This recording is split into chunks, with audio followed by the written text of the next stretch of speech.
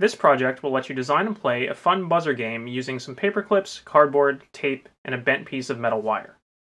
The goal is to take this paper clip, which has been bent into a loop, and guide it down along this bendy piece of wire until I can touch the paper clip at the bottom. If I touch the piece of wire, the game will play a sound letting me know that I've hit it, and if I hit the wire 3 times, I lose the game and it will play an alarm to let me know the game is going to reset.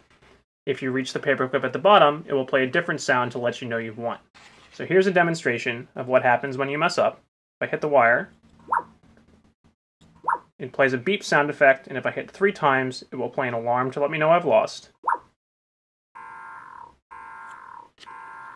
And then a gong sound to let me know the game is reset.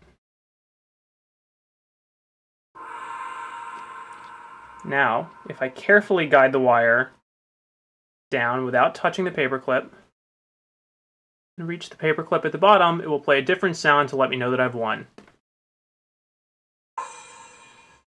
And again, the gong sound will play to reset the game. You can challenge yourself by making the paperclip loop even tighter or making the wire even bendier than what you see here to make the game harder.